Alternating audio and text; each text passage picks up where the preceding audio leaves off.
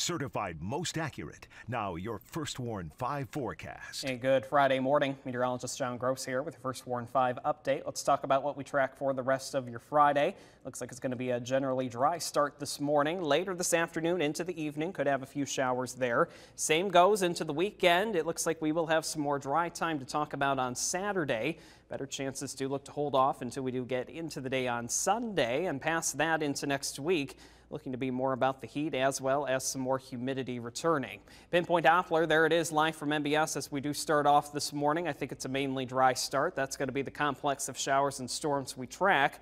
Currently back near Wisconsin, and it does look like the majority of this activity should be staying just off to our south and west, but definitely could have a few of these showers moving throughout our skies later this afternoon into the evening. So that's going to be the main thing we will track for you for the rest of your Friday. Until then, it's a dry start out there this morning. There it is on the hour by hour. 7, 8 o'clock. I think we will have some early sunshine to work with. Clouds do increase quickly, though, once we do cross lunchtime into the afternoon. But there it is right into the early afternoon.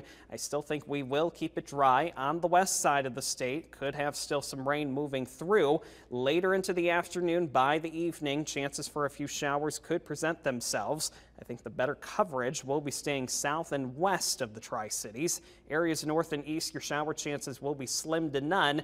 Definitely something that we'll keep an eye on for you for the rest of today. So just keep tabs on the radar. Don't cancel any plans just yet, but that will be a good idea to check in with the radar every now and then as we're going throughout the rest of your Friday. For the weekend, there it is as we get into the day on Saturday. A few more pop-up chances for some showers and storms definitely will present themselves, but we're anticipating some more dry time as we're getting into the day on Saturday.